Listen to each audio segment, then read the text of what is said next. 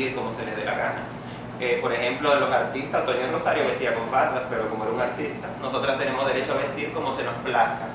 Estamos vistiendo, malo sería que pues saliéramos desnudas a la calle. Entonces esto nos impide a las personas, por ejemplo, ya transexuales, ejercer un empleo.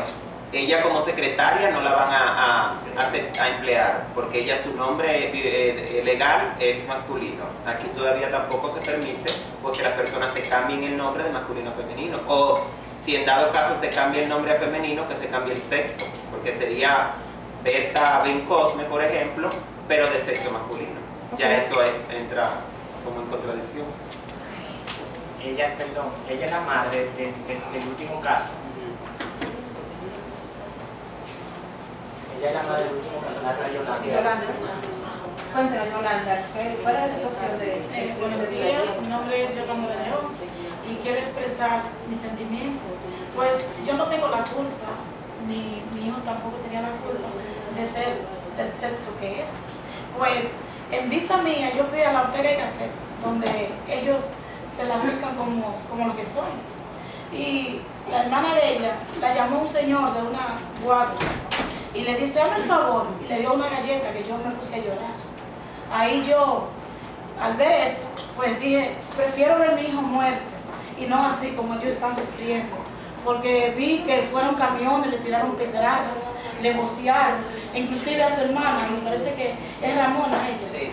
le dieron una galleta que esa muchacha se puso a llorar y nosotros no, yo por lo menos yo no podía defenderla, porque si él va a darle una galleta a ellos, a mí me mataría.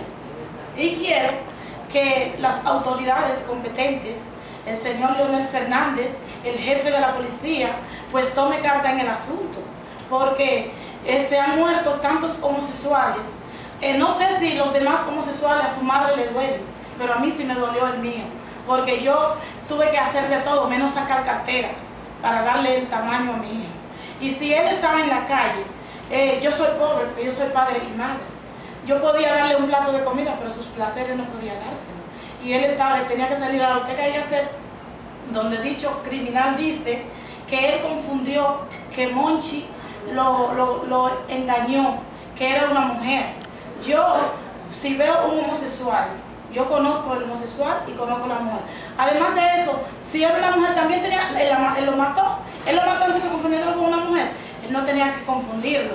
Además de eso, se encontraron 3 preservativos en la habitación, lo ahorcó con su propia bufanda. El señor dice que mi hijo lo amenazó con un cuchillo, mentira. Para las madres siempre, los hijos dicen que siempre son lo perfecto. No, yo no abogo por personas que sean malhechores. Mi hijo nunca usó cuchillo, porque mi hijo no era violento. Además de eso, él portaba el teléfono celular de mi hijo. ¿Qué hacía dicho criminal con el teléfono celular en Cotuí? Mataste un pollo y te fuiste a esconder a Cotuí. Entonces eso es todo y muchas gracias. Pueden seguir hablando, por favor. Pueden seguir hablando, incluso el colega. Disculpa. Leonardo Díaz. Tenemos aquí también al compañero Leonardo Sánchez, de Amigos Siempre Amigos ASA, que es una institución que vela también por el respeto de las personas homosexuales, especialmente gays, y que por muchos años también ha velado por las personas trans, hasta que llegó pues la institución trans. ¿Puede contarnos también cuál es la realidad que está viviendo esta población? Una cosa que yo quiero destacar es que lo que decía hace un ratito, que los crímenes terribles, el extremo de los crímenes de odio, que es el asesinato, pues solamente tiene resolución cuando los familiares toman carta en el asunto. Y es un llamado que queremos hacer a todos los padres y las madres de las personas homosexuales, gays, transexuales, travestis, porque solamente con su respaldo la justicia se puede llevar a cabo.